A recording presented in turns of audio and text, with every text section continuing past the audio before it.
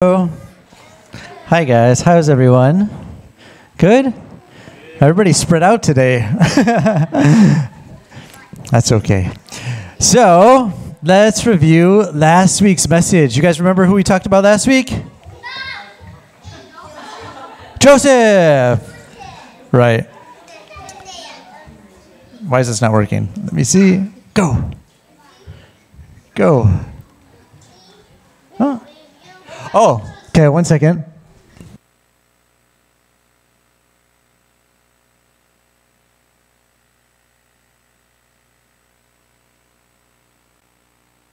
Okay, I forgot to put the USB in there. That's right. Okay, now we're back on schedule. Okay, so last week we talked about Joseph, right? So Joseph, what happened to Joseph? Do you remember? He was sold into slavery. By who? His brothers. And then he ended up at the house of someone called Potiphar. Potiphar was the captain of the soldiers that guarded King Pharaoh. So he goes as a slave to this household. But while he's there, he's cleaning, washing dishes, cooking, sweeping, doing all this hard work. But he always does his best. And he always enjoys Emmanuel. So even though he was in a bad situation, he was always praying and enjoying Emmanuel. And as he was doing that, Potiphar saw, wow, this is amazing. Everything Joseph does turns out great. And Potiphar says, God is with Joseph. I can see the Spirit of God is with Joseph. So what does Potiphar do? Potiphar makes him kind of ruler of his household. So he went from slave to ruler of the household. And while he's there, he learned many amazing things, right? So he learned administration, management, so how to kind of govern over people and manage the people. Also, he was taking care of the food and all the safety and all these concerns of the household. And he was in charge of the money as well. So he was a very busy person, but Potiphar trusted him that much. And he learned a great deal. So the amazing thing is, Joseph went from a slave to the ruler of the household. So he rose to the summit. How did he do that? He enjoyed Emmanuel. Very good. Okay. And that continues on with Joseph's life. So today's message, Joseph, who was imprisoned. Okay, I'll read the verse. Follow after me. But while Joseph was there in prison, the Lord was with him. He showed him kindness and granted him favor in the eyes of the prison warden. So the warden put Joseph in charge of all those held in prison. And he was made responsible for all that was done there. Amen. Okay, let's look at this together. So once again, Joseph, he went from a slave to ruler of the household. So right now, Joseph is working in the household of Potiphar. But here's something that you need to know. Potiphar has a wife. So this is Potiphar's wife. But something happens.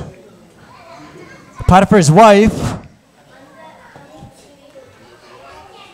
has googly eyes.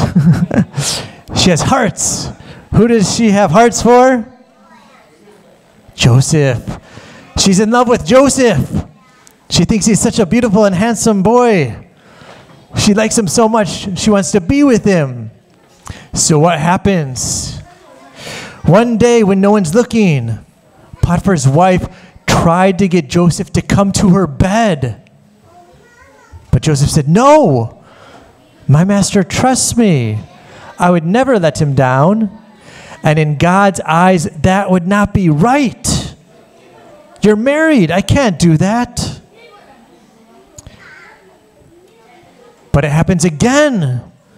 Again, when no one is at home. When Potiphar's left the house, she comes and she pesters him again about it. And this time, Joseph once again says, no. And he runs away. But as he runs away, he slips out of his coat and she grabs onto it. What happens? Potiphar's wife was so angry because Joseph kept refusing her. She wanted to get Joseph into trouble. So what does Potiphar's wife do? She calls all the other servants and she says, Joseph tried to get into my bed. And when I screamed, he ran off and left his coat behind. Is that what happened? No. She lied. She lied because she wanted Joseph to get punished, because he wouldn't like her back. So what happens? When Potiphar comes home, his wife shows him Joseph's coat and told him the lie. Potiphar is very angry with Joseph and sends him to prison. He says, straight to prison with you, because he's so angry. So here's what I want to ask you, remnants. Okay? Did Joseph do anything wrong? No. Did Joseph sin? No. Was this a punishment from God for something he did? No. He was innocent, so why did this happen? Because this can happen to us, right? I didn't do anything, but we get in trouble.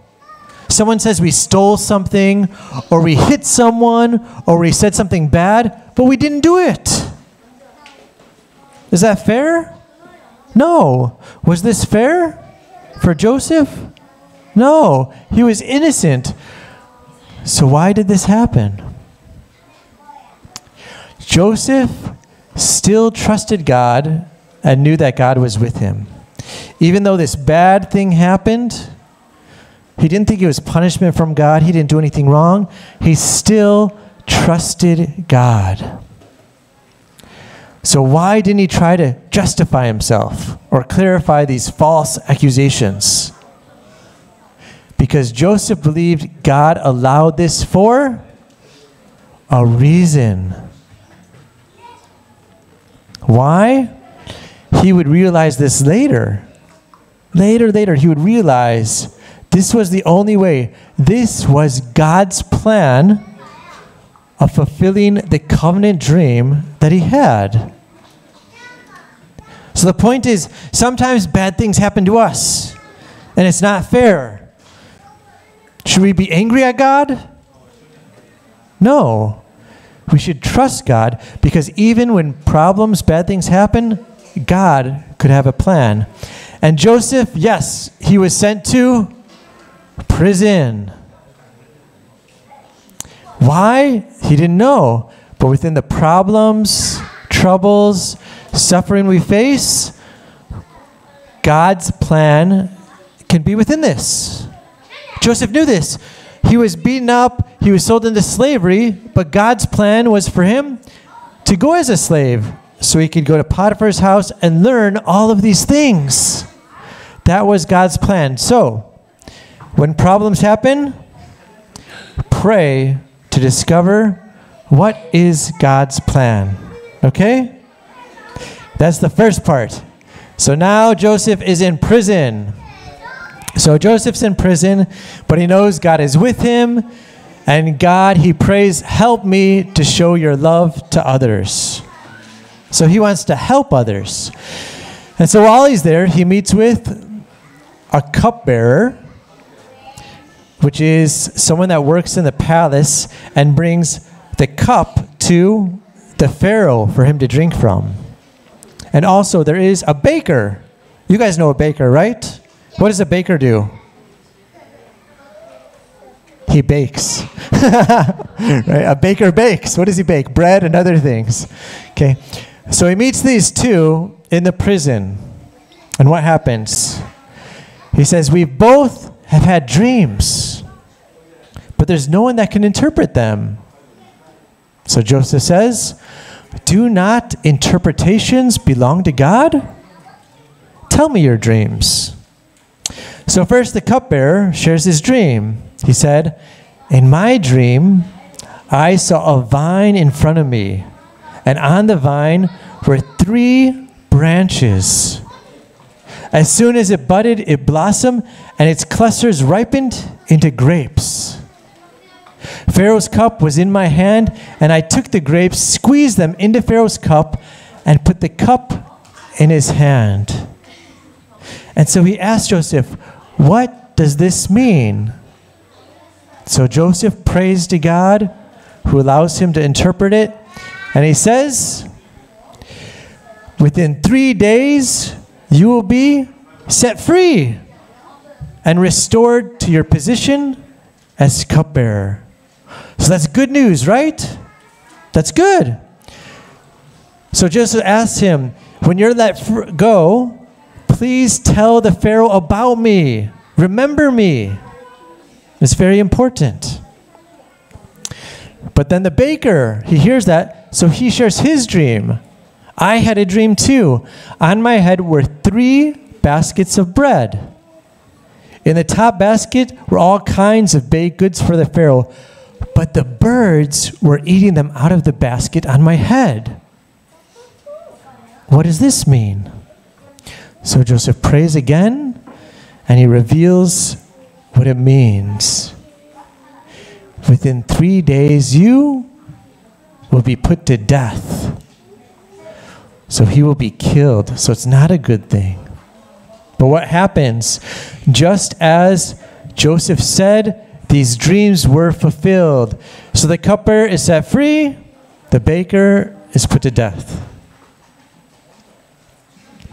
But after that, Joseph, he continues to serve in the prison. He enjoys God being with him. And he helps the prison warden any way he could. And so just like with Potiphar, the warden soon saw that Joseph was honest, reliable, he was kind, he was unselfish, and how much he trusted God. So the warden saw God is with Joseph. So God's favor and blessing was upon him, and before long the warden put him in charge of the entire prison. So just like before, he went from a slave in Potiphar's house to ruler. Now he was a prisoner, but now he rules over the prison. That's amazing, right? Whoops. So in prison, he was put in charge of everything, and he met these important officials. So now in prison, he's learning again. He learns about politics. And he learns about many things tied to the palace and the Pharaoh and how things work. So he learned some important things for the future. Okay? So whatever you do, remember, wherever you are, just like Joseph, God is with you. Okay? So once again, Joseph's on this covenant journey. And this time he starts as a low-class prisoner in the prison, but he's headed towards the summit because God is with me. So he does his best. He serves others and helps people in the prison. And one day he became the summit in charge of the entire prison. Right? So I want you remnants to remember this. If God is with you, he will help you to become the spiritual summit, okay? Okay, today's Bible verse, Genesis 39:23. Okay, follow after me. The warden paid no attention to anything under Joseph's care because the Lord was with Joseph and gave him success in whatever he did. Amen. Okay, let's pray. Dear God, thank you for today's message. Help me to always enjoy Emmanuel and pray to discover God's plan within problems. We love you. In Jesus' name we pray. Amen. Amen. Amen. Thank you. Are you guys ready to sing?